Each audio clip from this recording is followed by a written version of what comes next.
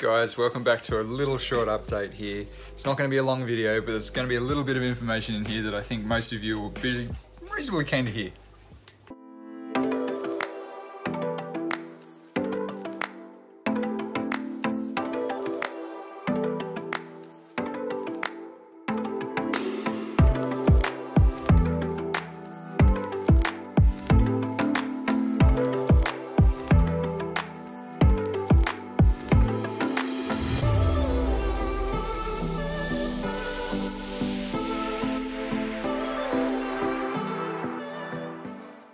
So guys, first and foremost, I wanted to apologise. It has been a little bit inconsistent with videos lately, and there's a few reasons for it, but you know, all in all, I kind of wanted to give you guys a bit of an update as to what's going on here because we have some exciting news. We've actually gone and bought a place, which we're super excited about, but being first time home buyers, you know, a lot of this stuff's going over our heads, so I've kind of just taken a back seat for a little while, just to kind of make sure that I get all my stuff in line and, you know, real estate agents, mortgage brokers, all the rest of it. All the other real world stuff that most of you probably out there have already done. But yeah, super excited. We've got a 3-bedroom apartment on a ground floor, which is really big. And let's just say there's enough room for not just one reptile room. Let's just say that.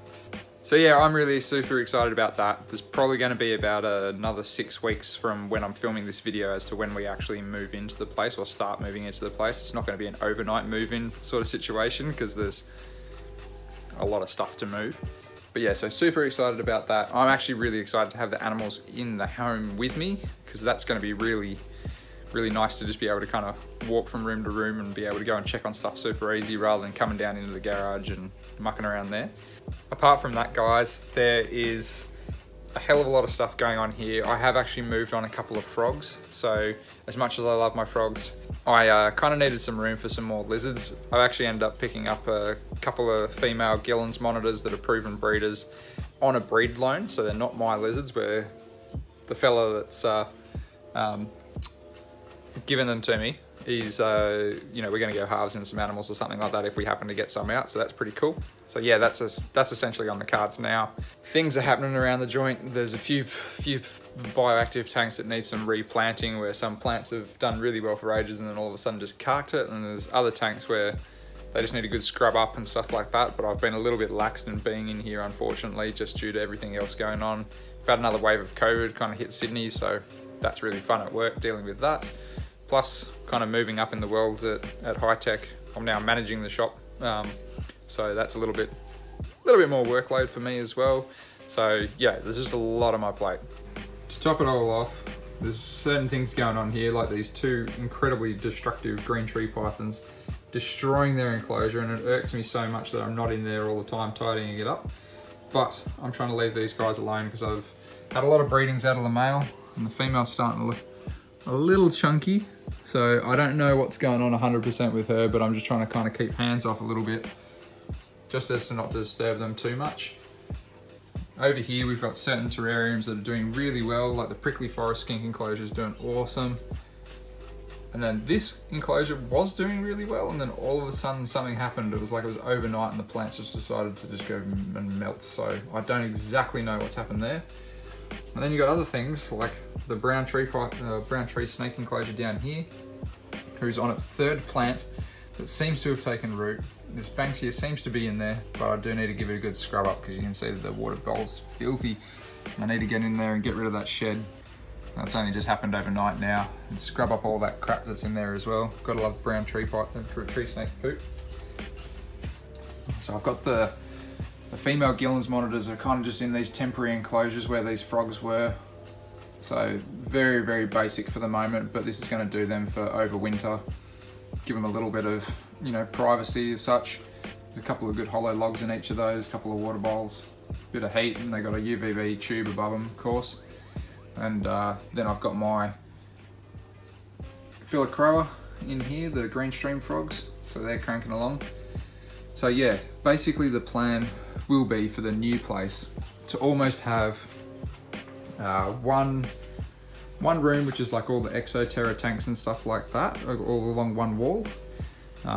Might end up using, there's another rack over there, that I'll use for like the smaller enclosures and stuff, and just do one wall of Exoterra tanks with a desk and stuff on the other side so we can record the podcast. Danny can work from home if she needs to have a desk space.